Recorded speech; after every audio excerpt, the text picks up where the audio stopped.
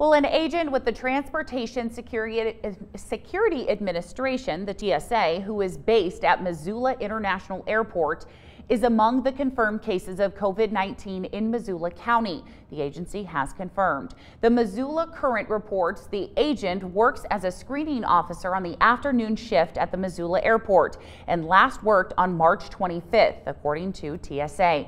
Over the past 14 days, the TSA said 58 screening officers have tested positive for COVID-19 in the U.S.